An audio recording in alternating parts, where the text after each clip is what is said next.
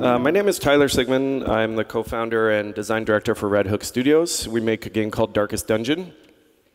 And I think the best way to introduce the game, if you're not familiar with it, is show a little video. Before I show the video, this is the screen that we show at the beginning of the game every time you boot it up. And we try to remind people of what we're trying to do with Darkest Dungeon. And one of the biggest things there you'll see in the description is that it's a little different from many RPGs in that failure is meant to be kind of part of the experience. And it really is about making the best of a bad situation. That's that first line, and that I'll talk about that a little more. But first, a video. Warning, there's a little profanity in here.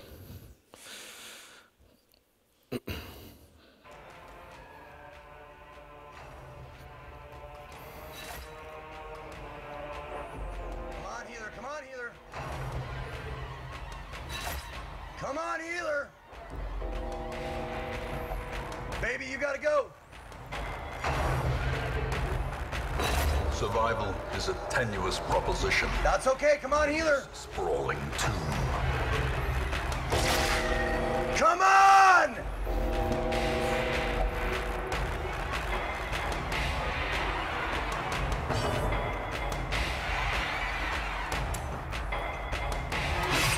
No, come on! Healer! Healer! Come on! The boss has like 1 hit point right now.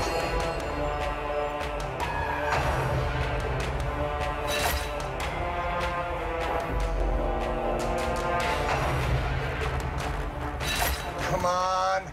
Come on!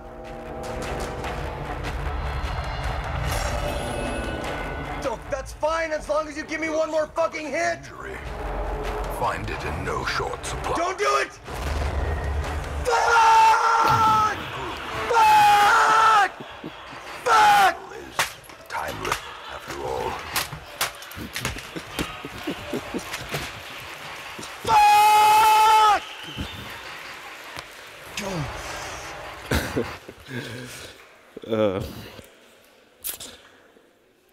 I can't say that's exactly what we were trying to do, but but I will say we were trying to go for emotional engagement, and I think we succeeded. And to rewind just a little bit, we are big fans of RPGs and have been gaming, a long time, as probably all of us since we were little kids. And a lot of RPGs, I feel like, put you in that role of being the hero, and they expect you to succeed, and they expect you to be a force of good in this world of evil.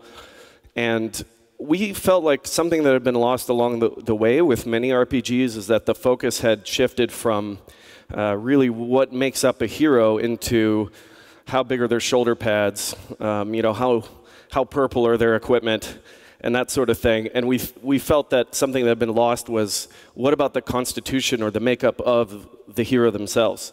And so we were inspired not so much by, we were inspired by other games for sure, but we were inspired by human tales, human stories. So this is a character from Band of Brothers, which is a dramatization that HBO did about World War II. And I picked him because he's a very gregarious, outgoing, charming, handsome character that really is kind of the life of the squad. And then there's one kind of pivotal episode where he's forced to watch some of his friends die, and it just really breaks him. And I think it's a very powerful scene acted by this actor, and that shows like the range of the human experience. Or Aliens. If you've seen that, where Hudson is the trained, he's full of bravado, he's full of lots, sorry about that, just adjusting so I maybe don't spin into it as much. He's full of bravado, until they actually get in combat, and then he's one of the first to panic. And then, oddly enough, Ripley, played by Sigourney Weaver, is a civilian, but she's made of the sternest stuff possible. And Again, in the thing, there's kind of a lot of human elements there where suspicion and people start to panic and just break down. And we felt like that could be a really powerful thing to consider in a classic tactical turn-based fantasy RPG. So like I mentioned, our goal really from the beginning was emotional engagement. We wanted, there's a few reasons why that was important to us.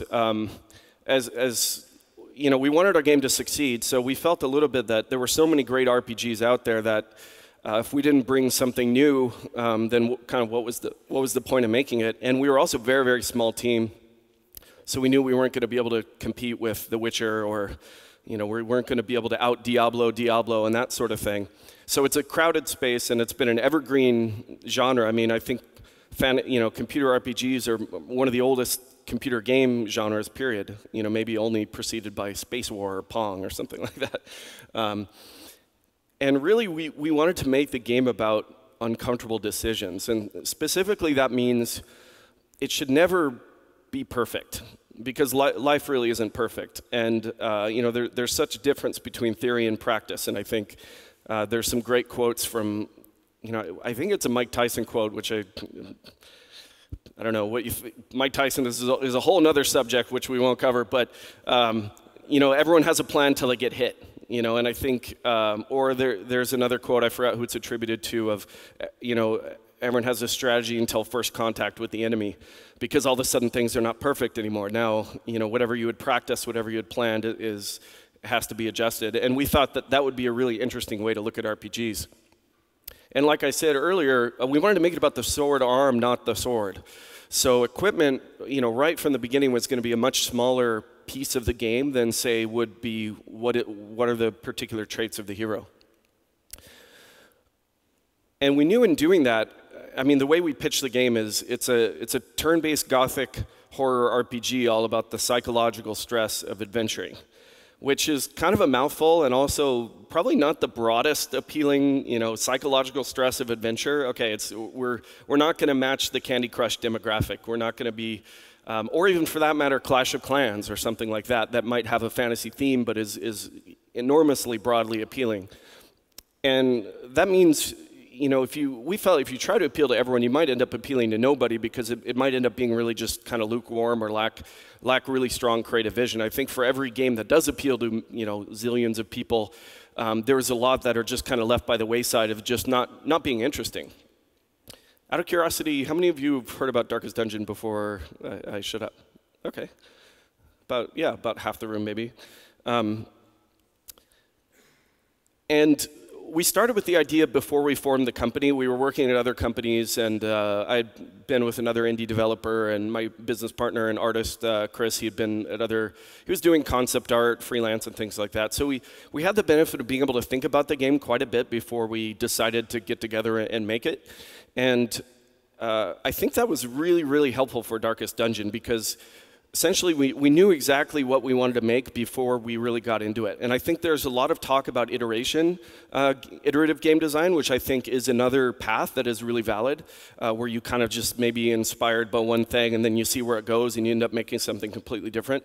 And there's nothing wrong with that. But I think in this case, for us, it was really, really critical and very helpful throughout development that we knew that pillar, that emotional engagement pillar that we would come back to. Because, you're making something and it's very easy to get kind of interested of a subpart of what you're doing, and then you end up down a different rabbit hole. But every time that we started working on a feature, we would say, well, is this actually enhancing the core game that we wanted to make?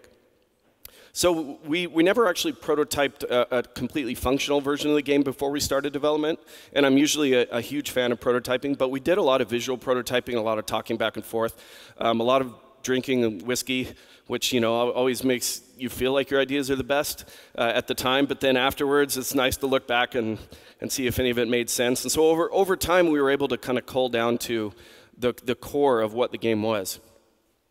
And we realized that there were kind of 4 parts that needed to work harmoniously together. And that was combat, which is really where people will spend the majority of their time.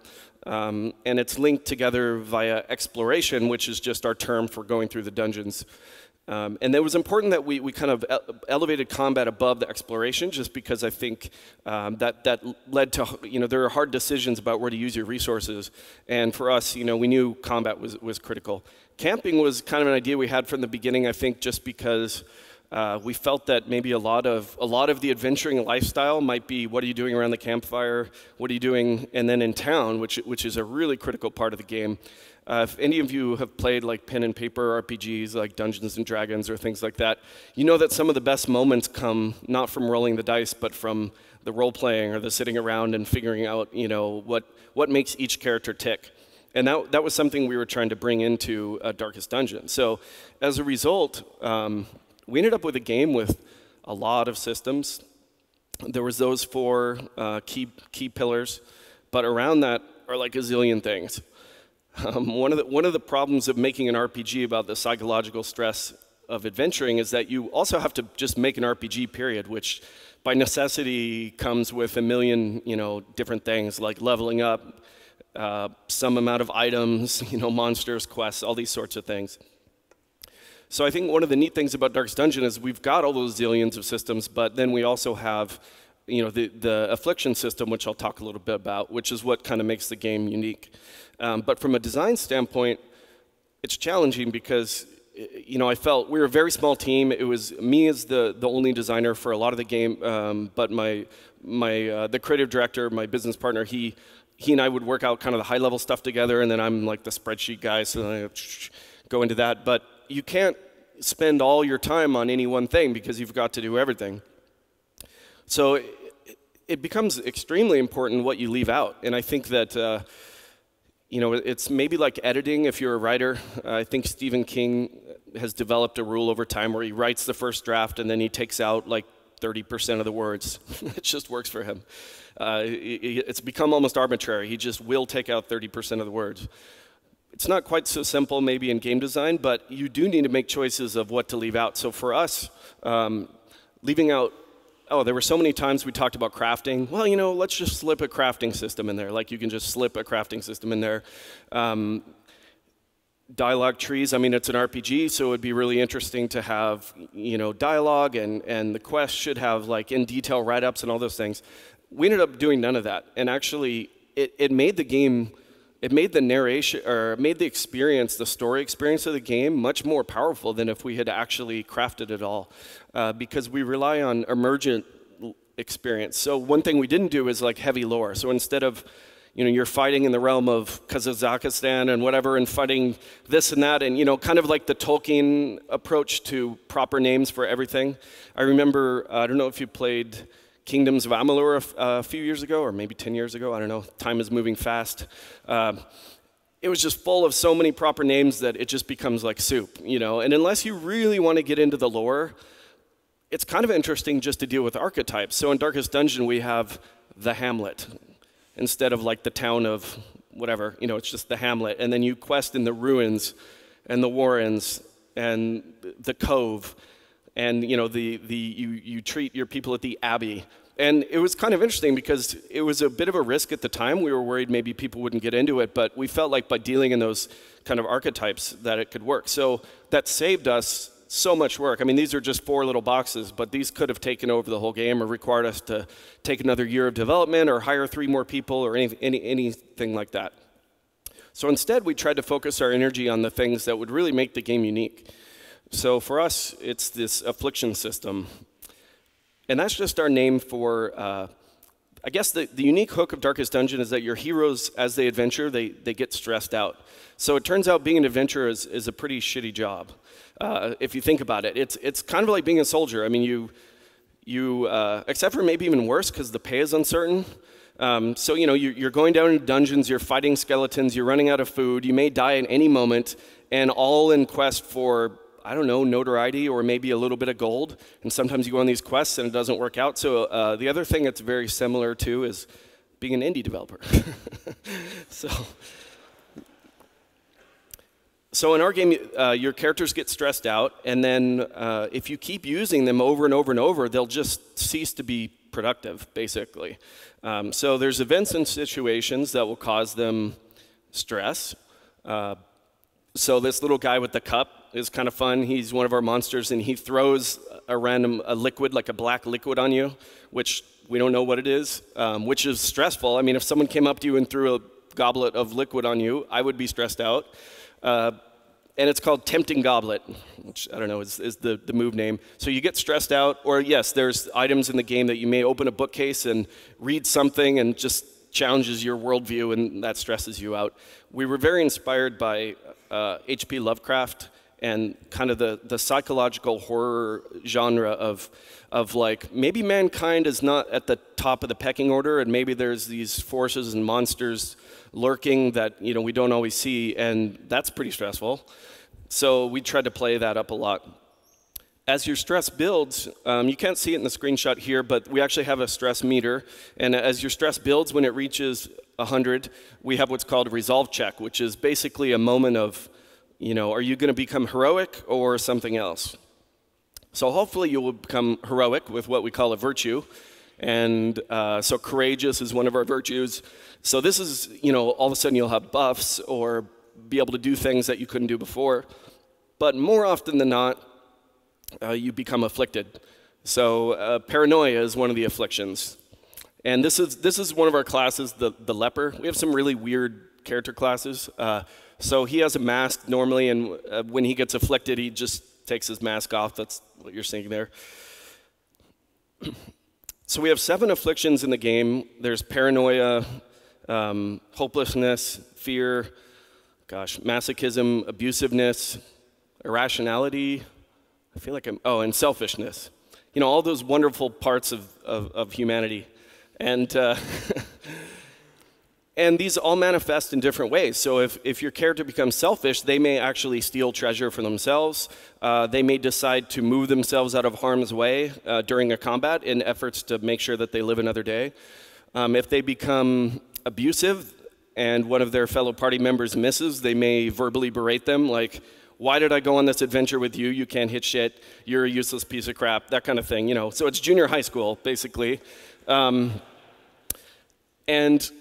the important thing is they're all tied into game mechanics, but we also tie them into the characters will speak, and it's pretty small here, but you'll see like this. I think the leper at the top left has become masochistic and wants to. Oh no, it's the Hellion. Sorry, it wants to take damage. So if someone's masochistic, they may actually leap to the front and be like, purge me, sort of thing. It's really dark at times. And yeah, I think the highwayman is being abusive. He's calling his fellows weaklings here. I can't even read that, and it's giant. But yeah, someone did fan art, and that's basically what's happening in the game. But so this is a way we pay off. We wanted to enforce that your heroes are their own little people. That you may tell them what to do. You're kind of the coach or the squad leader. You say, hey, let's all go do this thing. But meanwhile, they have they have their own lives to lead and their own concerns. I mean, they kind of want to get home for dinner, that kind of thing. And most RPGs, I think, like the moment that stood out to me is you could in most RPGs, you're just directing them, like, fight that dragon. I know you're going to probably die, but just do it anyway. Whereas here we want you to feel the cost of like what you're doing to these people. And one of the ways we pay that off is them speaking. So this is very similar to my general design philosophy, which is I like to make relatively simple systems, but when you start building them up into how they work together, that's where the complexity takes on. That's where it becomes interesting or emergent, is what happens when this one's paranoid and this one's virtuous, and all these things are happening together. Because we're dealing with humanity, we wanted to obfuscate or hide. We didn't want to tell you exactly what happens. Like, okay, your character's abusive. This is exactly what's going to happen. Instead, we say, okay, you might notice a few things, like we'll give them a damage boost because they're just really angry, and you'll see that. But you have to kind of observe and see what they do, and eventually, over time, learn what the different afflictions do and the different virtues do. And I think that joy of discovery through playing, I think, can be really powerful. I think also generally good design is you show what's happening, but I think there are times to leave a little bit of it a mystery. And that was like something that, actually I'll talk about a little later, about the player not always having complete control. Oh, in fact, later is now. Loss of agency. I think, you know, agency is the term for how much control you have over the game actions in the game world. And we constantly remind you in Darkest Dungeon that you don't have complete control. You can kind of tell them what to do, but sometimes they'll do their own thing. And that can be very, very frustrating, by the way, and that's a reason why the game is definitely not for everyone. Interestingly enough, with the Affliction system, it's one of the things that actually changed the least during early access. We had about a year in early access. We came to Steam in February of 2015, and then we did full release in January of 2016. And the Affliction system is the part of the game that I thought was going to be the riskiest and have the most that we're going to have to fiddle with and maybe not even work, you know, that kind of thing. Oddly enough, it seemed to work really well, and we did, yeah, of all the things we changed in early access, we changed that the least, which is weird.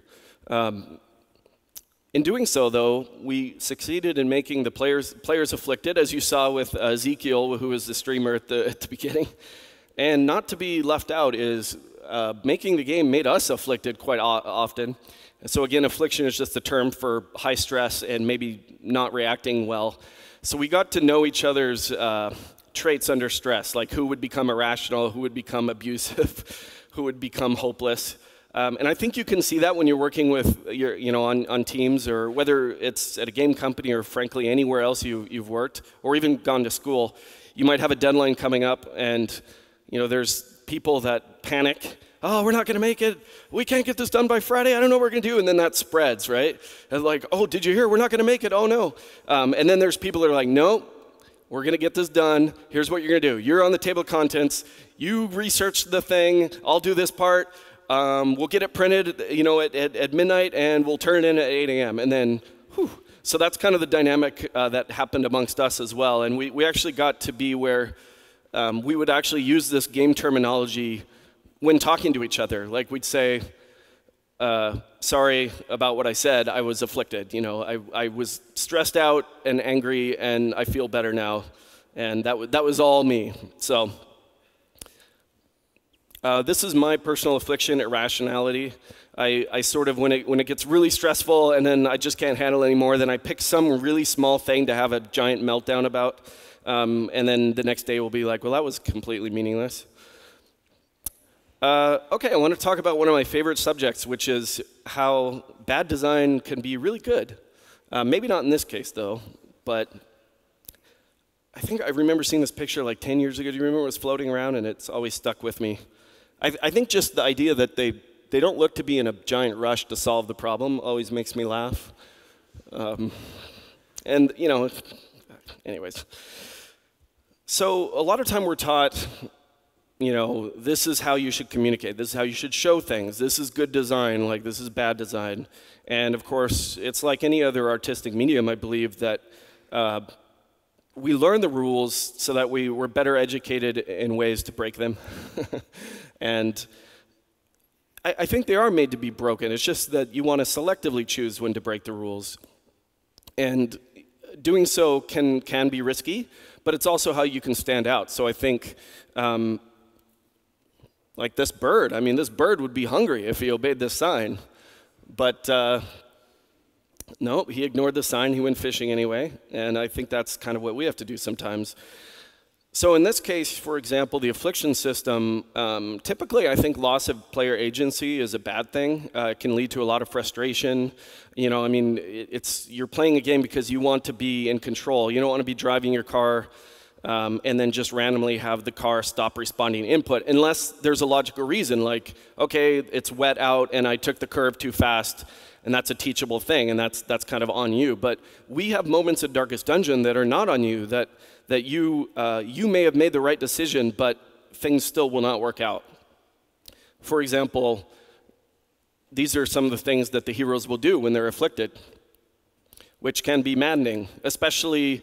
It didn't actually happen in that video, but there have been situations like that where maybe you're about to win the fight, and then it comes to the hero who can land the killing blow, and they decide not to act because maybe they were paranoid, and they say, like, and they move to the back and just don't do anything. And then you lose the fight, and it's all because it's not your fault. That hero should have done it. I told him to do it. But if you notice, working with people is kind of the same way. You know, you say, okay, so you're going to get that done by tomorrow, right? Yes. And then come in tomorrow, what happened? Oh, sorry, I forgot, or whatever. So your heroes are human too. And that tagline, it was kind of a marketing tagline that we used, but it was also very much a design guideline. And that kind of begs the question of there were times in the game's development, and even now I guess, that there's a tension between like how tactical or strategic is this game versus how random, because you know, if things happen outside your control and you made the right move, like you make a move in chess and then a little gremlin comes out of nowhere and like switches your pieces around, that would be very frustrating, right? That wouldn't work for chess, but it works for Darkest Dungeon, I guess.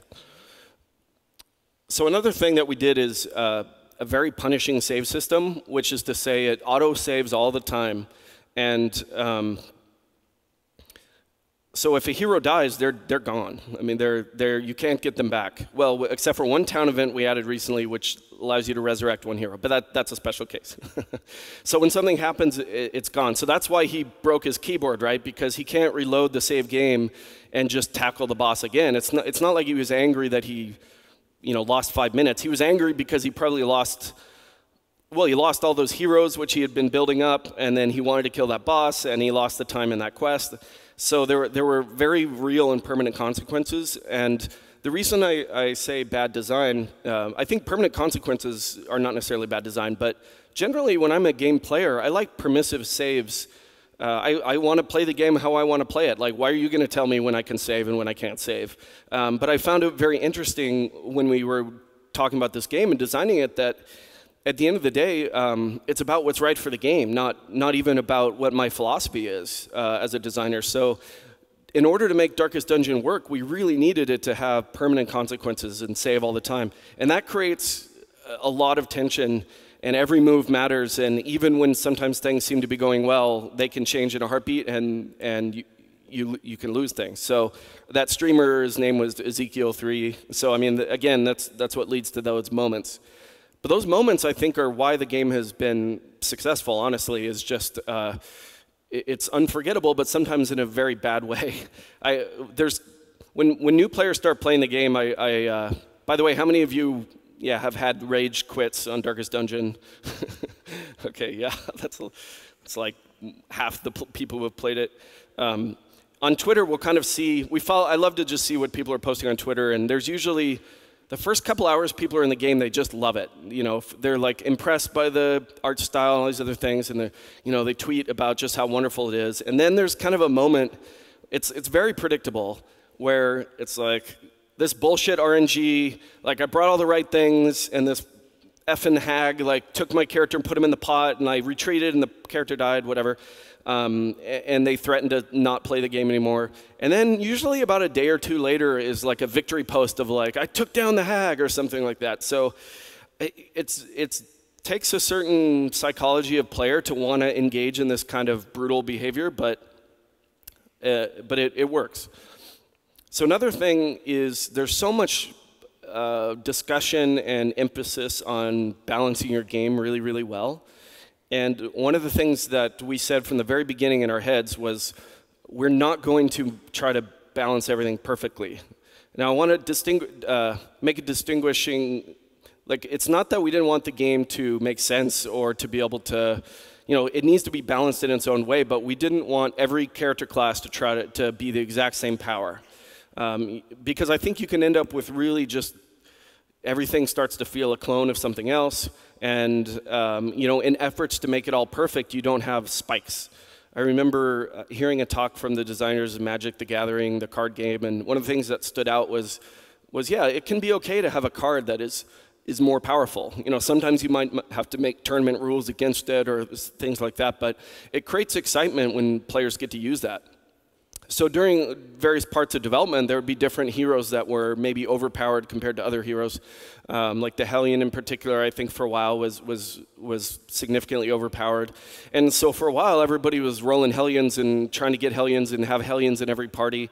The Jester is a character that can reduce stress for the rest of the party. So for a while, it was unbalanced in that the Jester could basically make it so you were never stressed out. So for those couple weeks, like everyone was taking jesters. But that creates like community discussion, it's interesting.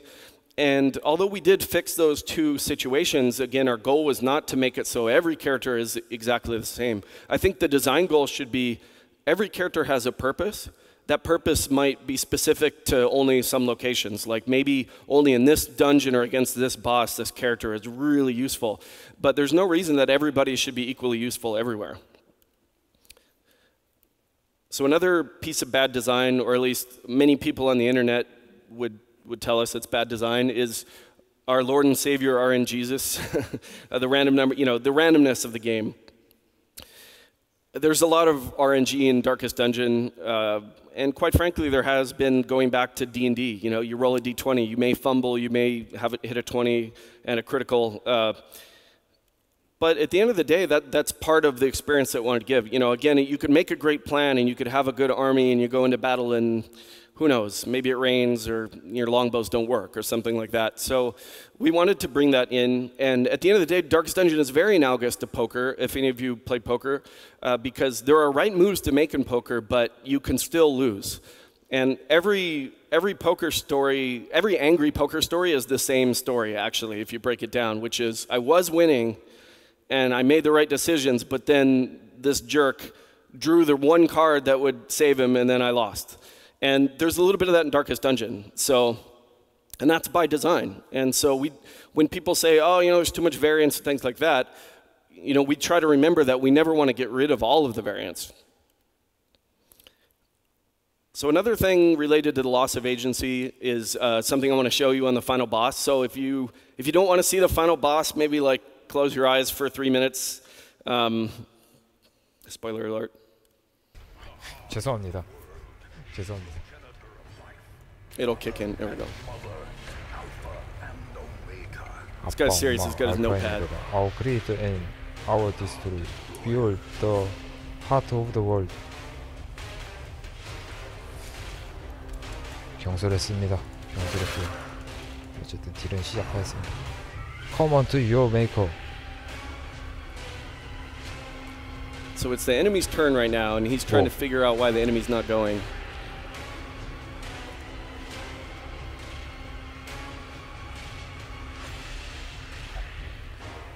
Whoa. So when he's mousing over the hero's basically saying, I'm ready to die.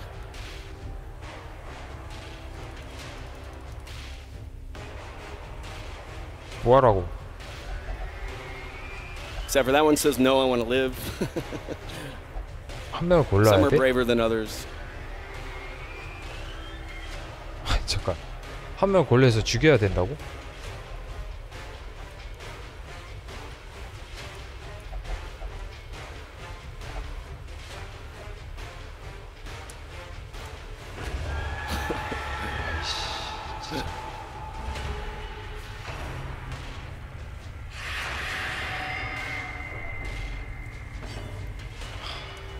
게임이냐? 지금부터 찔게요 이제. Although he's a lot calmer than the last guy. 무조건 크리 떠야 돼요 이제. 딴 길이 없습니다. 무조건 닭들이고. 크리 좋아요. 가. He didn't waste any time on that decision. So it's the it's the final boss, and we basically make you kill off a couple heroes. And yeah, I mean, I would say that's a terrible thing to do. Like, why would anyone do that? But we did it. So I don't know. Maybe I shouldn't say it's a good idea. 죄송합니다. Oh, hold on. Make your own judgments on that. Yeah, a little bit on also healing in the game if you've played it. Most RPGs, you're carrying around lots of health potions. I think this started a long time ago, but certainly got worse with Diablo, the idea that you just carry around potions and they can solve every problem for you immediately, as long as you have enough potions. And in fact, when I played Diablo 3, I feel like the only times I die are just the moments where I couldn't get to the heal button fast enough. And in this case, we specifically designed healing to not keep pace with damage. Like, if you're fighting through a dungeon, you're going to take more damage than you can heal, generally, unless, things are just going really, really well. And a lot of people say, hey, love the game, just wanted to let you know, like, the healing's underpowered, but I think aside from that, it's great. And it's like, thank you, and that's exactly what we wanted it to be. We don't want you to be able to heal back to full all the time. We want you to be fighting a war of attrition through each quest, where there becomes a point where you say, okay, I've gathered this much treasure, maybe I should get out now while I'm still alive. Because again, if you lose a hero, they're gone permanently. Okay, now I'm going to skip on to some other things and kind of breeze through. I'm going to just do a random tour of stuff in the game, again, design focused. But I'm also going to do questions at the end, and those can be anything about the game or the publishing or the business or Kickstarter, whatever you want. Combat in our game was definitely inspired by old RPGs. We knew we were going to do turn-based, and we were a small team, so we didn't feel like we could animate. We weren't going to be able to do Batman combat or, for that matter, like a Diablo-style thing. So we looked at games like old gold box D&D where they have keyframes. They just kind of like stand there, and then they just go. And that's how we started, actually, just like one frame and then hit. And honestly, it's still basically the same. We just kind of tween that and throw effects and shake the screen up and put blood splatters and things like that and try and distract you from the fact that the heroes are animated very simply. They're animated more like Flash. The combat started as potentially 2D top-down or ISO, like a lot of those classic games. But we ended up doing this 1D combat where you're just in a line. And there was a lot of questions through development of would there be enough depth in that? Could we build a whole RPG around this system? And just wanted to show you a couple of like evolution of the combat. This was like pretty early when we had this idea, and so Chris was storyboarding, how this might work. And this is when we first got excited about the idea of the line-on combat. And then, yeah, this was kind of to show the keyframing, like you'll see a pose and then a pose and a hit, and then maybe they comment. So we thought that, okay, there's something there for sure. Then we started working out in more detail how this might work and how the screen would look. And one of the things we hit upon, which is kind of cool, is that, oh, wow, we make giant bosses, and that'll look kind of interesting. But we ended up restricting to only 4 slots and 4 slots. So we never throw like 8 at you. We might summon more, do things like that. But we use that as a design restriction to keep it always to 4 slots. And there was times that I really wanted to, or that's difficult because it definitely guides your monster design to make sure that, the monster groups, becomes kind of a fun little puzzle to put together. Like, okay, what if we have a stunner and then a healer and a back rank artillery and all that kind of thing? Oh yeah, this was more art. This was once we got it up and working, and I think we were trying to figure out interface. And then finally, this is representative of the final game. Where you'll see you have your move icons there on the left. And one of the neat things about the combat is that to use a move, you have to be in the right location to use it, and then it'll also sometimes only hit certain enemies. So we have ranged attacks, we have melee attacks like that. And so some heroes maybe don't do as much damage, but they're very versatile in where they can be in the order. Whereas some, like the leper, is made to be in front. And so if they get shuffled, and there's enemies that can do this that might knock them back or move them around. So if they get shuffled, then they become useless in the back, and you've got to waste turns moving up. Let's see. Another mechanic that we had to end up making partway through development became really important, and is one of my favorite things that's in the game now, is this concept of death's door, which is, because you don't always have agency and it's turn-based and sometimes things happen, you can often go from very close to full health to no health before you even have a chance to do anything about it. So this resulted in a lot of frustration, as you might think, because you're sitting there in great shape and then dead. And then it's permanent auto-saving, right? So it just was maddening, too maddening.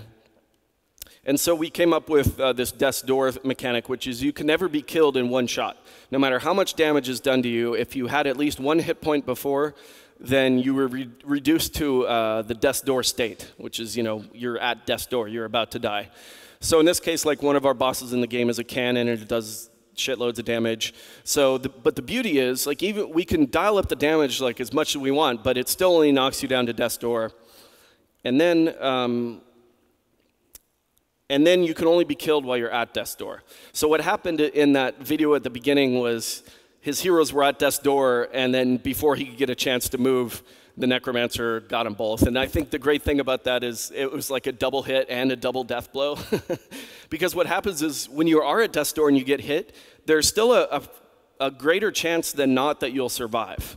And that leads to some really fun moments where your hero may resist dying like 5 times in a row, and you're just like on the edge of your seat, and you know it's quite exciting. And when for as many times that this happens, when it works and you win your first combat after having been at death's door, you really get excited. Okay, the narration system. This is our actual. It's funny. I did a Google image search for narration just to throw a quick image in, and our actual narrator came up, which was cool. So it's this guy Wayne June. Unfortunately, so we have the game translated into 8 languages, including Czech, including Polish. But we haven't translated the narration, the voiceover. We have subtitles.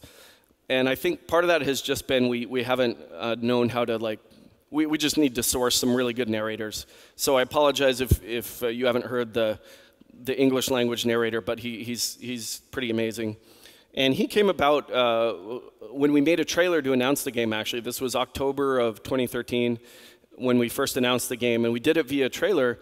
And we made the trailer, and we had a narrator in the trailer just because we wanted to tell a little story in the trailer.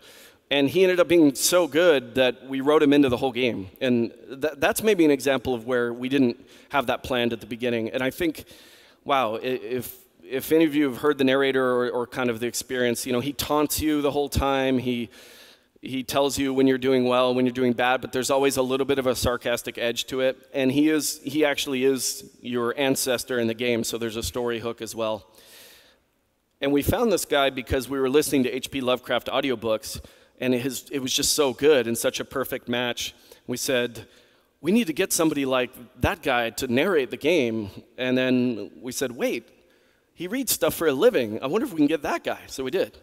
It was his first video game, and now he's on Twitter. He loves it. He has like a fan base now. He's hilarious. And a little aside is this is how we got our name for the company, which was from the story of Horror at Red Hook. I wanted to play just a short selection of the human mind, narration. Fragile, like a robin's egg. There can be no hope in this hell. No hope at all.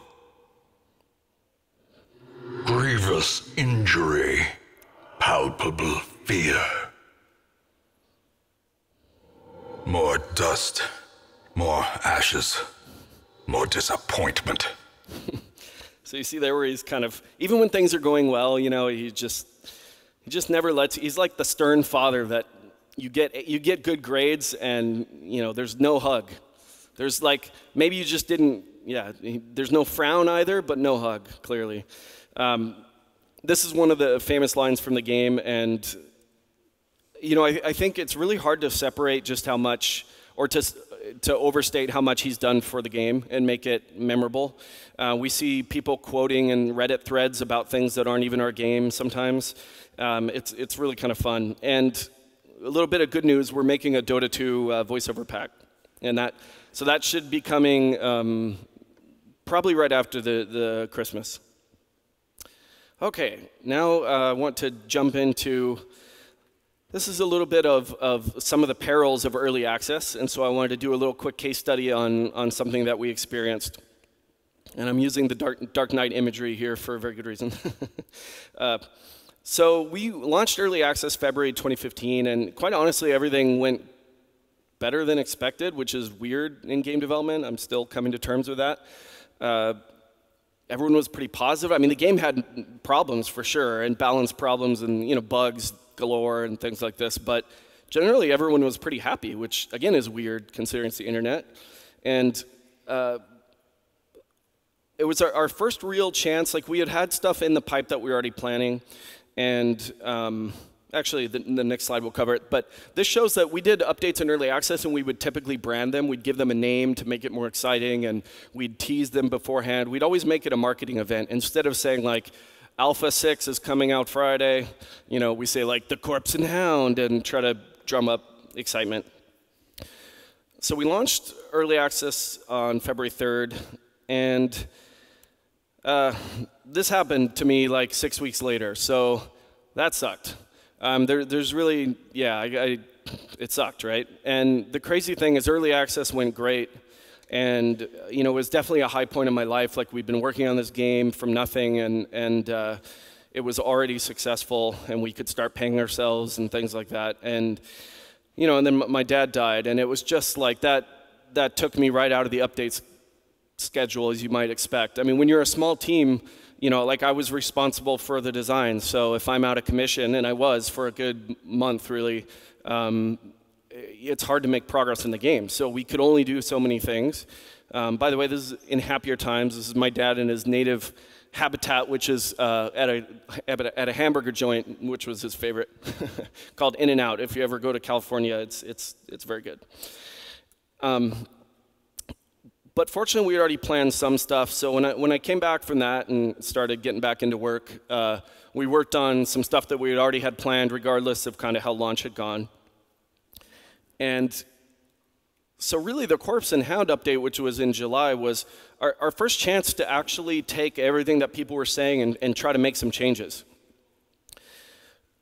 This is that, this actually was that patch before, and one of the things that I threw in there was this concept of heart attacks. We had found that some people would just make all their heroes be afflicted, and they just stopped caring, because like they could still get enough done that they didn't really care that everyone was stressed out. So we added this, like, okay, you know, if that's how it's going to be, then, you know, added this second. Basically, you fill the stress bar, they become afflicted. If you fill it again, they're just gone.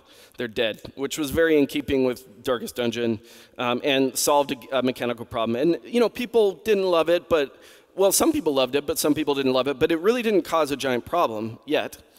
Then we did this corpse thing as part of the Corpse and Hound, and that's where some of the name for the patch came from. So what we found is that there was a bit of a dominant strategy of just hack on the enemy in front, and just then he dies, then the rest of the enemies collapse forward, and just hack on that one, and then they die and just keep going. And although, you know, there was some other stuff going on, that was definitely like kind of the preferred strategy. It's kind of the table saw approach to this 1D combat. And so you would just focus everything on them. And if you're familiar with like the artillery problem in strategy, that's kind of the same thing. Like, it's generally better to focus fire on one thing rather than spread damage over everything. So there was a number of ways that we could solve this, but the way that we came up with, and I honestly think was the best and still is the best, was corpses. So when you kill an enemy, they turn into a corpse. That's this little jumble of bones.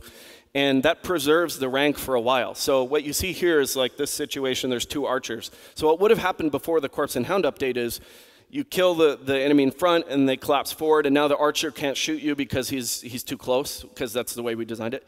And so now you can attack those dudes in front, but they're still back there and they can still shoot you. And the way you can resolve this is either attack the corpse and do damage to it and remove it, or after about 2 rounds, the corpse will just kind of disappear and then they'll slide forward.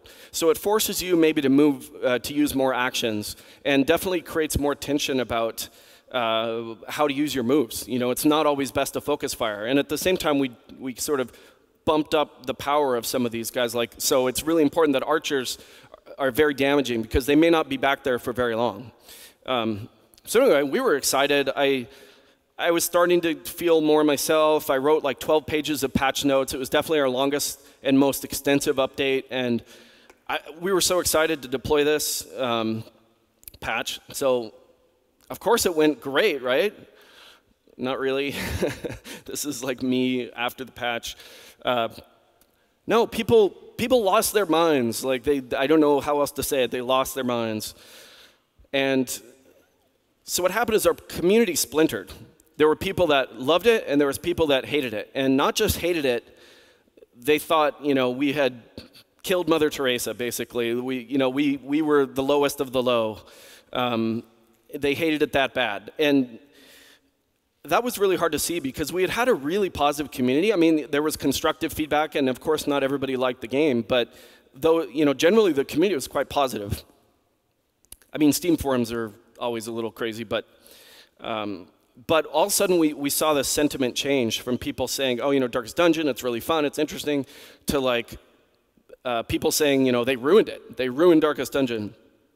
Some people hated it so bad that they started review bombing us and vote brigading, and you may have noticed a lot of this is going on, and Valve has, is doing things to try to curb this. Like, I think I saw like Football Manager 2017 or something. It's not translated into Chinese, and so people have vote brigaded it, and now it's down to like a 30% review just because they want the Chinese translation in. So people are like weaponizing reviews now. Instead of saying, oh no, I actually don't like the game, they're just, I want my way, and so I'm going to vote a certain way or get people to vote a certain way. So it's a little rough. But at the same time, there's real feedback in there, right? I mean, not everybody was vote brigading. Some people are just, wow, I don't like this, thumbs down. It did create, this had already started to happen, but it certainly gelled a small group of people that decided that not only was the corpse thing a bad idea, but we were just basically the Antichrist as a company. So that was fun. At the same time this all was going on, I was still dealing with this. So I can honestly say this was a low point not only for me in the games development, but for the team as well, because we had been successful, and that may be hard to understand, like, well, come on, it can't have been that bad because the game was already doing well. But it felt like it was going to all be taken away, and that at the end of the day, all that might be remembered is a promising game gone bad. And I think that's the thing. Like that was a very easy sort of soundbite to say, or a story to write would be like a promising game gone bad. So this illustrates kind of just how crazy of a time it was. Rock Paper Shotgun did a feature in July 2015, which was the top 50 role-playing games, computer role-playing games of all time, which was crazy. And they put us in it, which was like amazing, and I still think is amazing. And this was a little like pull quote from there that, our game was still in early access, and they put us in the top 50 RPGs of all time. Weird. But then we did the Corpse and Hound update, and this is 1 month later. Let's just keep that in context. And there were different people, like the people that put us in the top, it's a website with multiple reporters, et cetera. But, I mean, talk about whiplash, right? Like, what? And I call attention to the word fate, because we're still making the game, right? Like, how is this a fate? So that was stressful. And again, I don't want to minimize the feedback, because a substantial number of people really didn't like it. But I think what we were just like, it's hard to take the human emotions out of game development, right? I mean, I joked about how we became afflicted during development, but things like this will do it. You're doing something, you're excited, and players hate it. And at the end of the day, though, you have to, you still have to listen to that hard feedback. And this was like something that was hard to understand, because up till then, I really felt like the whole point of early access is to change things. I mean, why? You're not done development, so isn't that the whole point? And I remember even saying, like, I can hear myself saying the line to everyone on the team saying, don't worry, like, we're going to experiment with this, it'll be fine. People might complain about it for a week, and then it'll be fine. And also, what's the point of early access if you can't change things? So, well, I talked a little bit about the soundbite of like, did we ruin the game? I mean, that was part of the hard part. Some people were playing yesterday having fun, and then they wake up in the morning, and they're no longer having fun, and they had paid us money. So this was a bit of, yeah, like the price of making a game that's not for everyone, and we had kind of like avoided that up to that point. But again, you have to listen to that feedback, and you have to separate from like the way that's delivered. Some people are very hateful, but others are just very constructive about it. We realized that we were not really equipped to manage the community as well as that we had thought. Community management is really easy when your community is just happy. Where it gets hard is when they're not, right? I mean, that's obvious, but the other thing is change. There was a very popular book like 15 years ago in the corporate world, like Who Moved My Cheese? I don't know if you've heard of this book, Who Moved My Cheese? And it was about how you train rats in a maze with cheese. And they do that, like you can get them to go faster and faster. You can teach them a maze. Then you move their cheese, and then they're like, oh shit, I don't know where to go. Or that or you move the ending point, and now the rat doesn't know what's going on. And so this was like popular about like change management effectively. And one example I have in the game is, this is during development before we went to early access. If you played the game, we add a little bit of a camera shift. So it's 2D basically, but we add a little bit of a shift like when it's your turn and then the enemy's turn, and we do this like pivot camera. And when we put that in about like partway through development, one of the people in the team, like the other artist actually said, he was so mad. He's just like, this is the worst fucking thing I've seen in my entire life. Those were the verbatim words that he said. About a week or two later, he said, I like it. And we didn't change anything in the interim, maybe a little bit of tuning. And the point is just, it can be a shock to change things, right? So there's lots of things that you can do to help make change more manageable. Tell people it's coming, do it in a private beta branch, like all these things that we should have done, but we didn't. But we were faced with this dilemma of like, do we take corpses back out of the game? And we talked and talked and talked. And we believed they were the right mechanic for the game. And so we had this dilemma of, do we make the game worse to make the community happy? What ended up happening is, no, we followed the vision of the game, which was, okay, it needs to be hard, it needs to be tactical, it needs all these sorts of things. We invested in a full-time community manager, thank God. We added a toggle option. This was something that there was a lot of internal debate on, but what really got me in the end was people that said, I was having fun yesterday, I'm not having fun today. And we had already taken their money, and I felt like that was tough. So we put an option to turn off corpses. It remains in the game, actually. And only about, it's been a while since I pulled the data, but only about maybe 10% of players had toggled them off. And so that shows that a lot of people liked it. It's just that there was a very vocal minority, and had we changed everything for them, then we'd have the problem of 90% of the people being angry again, right? So you can't please everyone, and I think that's a really, really tough thing, but something you have to constantly live with. And that's where the vision comes in again, because if you don't set out to please everyone, that's okay. You should please your core. Okay, I'm going to wrap it up in a minute, so we have a few minutes for questions, so I'm going to have to skip a couple things, but we did eventually improve the presentation of the corpses, messed with a few other things.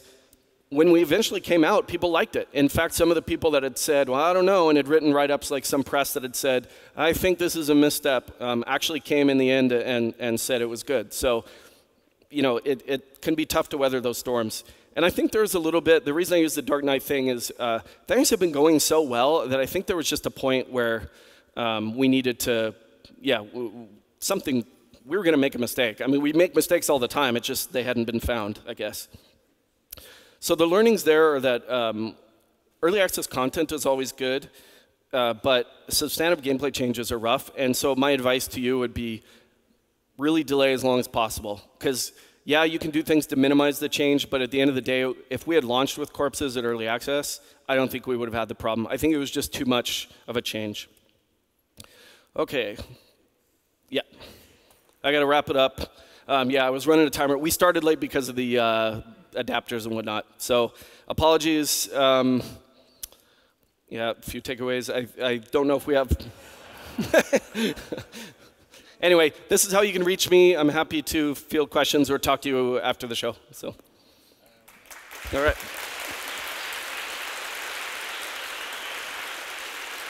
Oh, also, thank you very much for inviting me to Prague.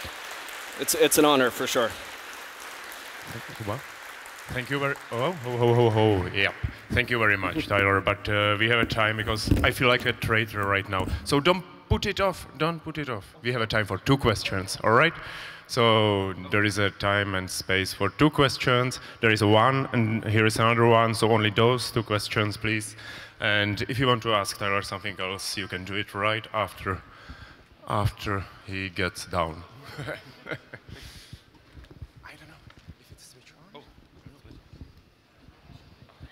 Hi, I've got a question. Did you use any analytics tools to grab feedback, or did you grab feedback only directly from Steam forums? Right. Good question. The question about analytics, we did, actually. We hooked into some analytics, some telemetry, and that was really, really important to try to separate the emotion from, the emotional delivery from the actual. So we could look at things like what characters people were using, and deaths, and who turned off the corpse option. That helped a lot, because people would say, oh, the Hellions overpowered, and then we'd see that maybe she's still underused. So yes, we did. And there's a lot of good free solutions for that. We happen to use a partner's solution, Clay. They do like Don't Starve, things like that. But there's lots of good, cheap analytics out there. Okay, thanks. Okay, you said that you had quite a bit of time before the production. So what was like the pre-production time for you? It's hard to say exactly because we were working other jobs, but I would say actually between when we first had the idea for the game and when we started the company was about 2 years. But that wasn't working on it for 2 years. It was like once a month getting together for beers and talking about it. So I would say it's probably the equivalent of a couple months of like really like thinking about it and diagramming before like breaking code. All right. Thank you very much. Thank you very much again.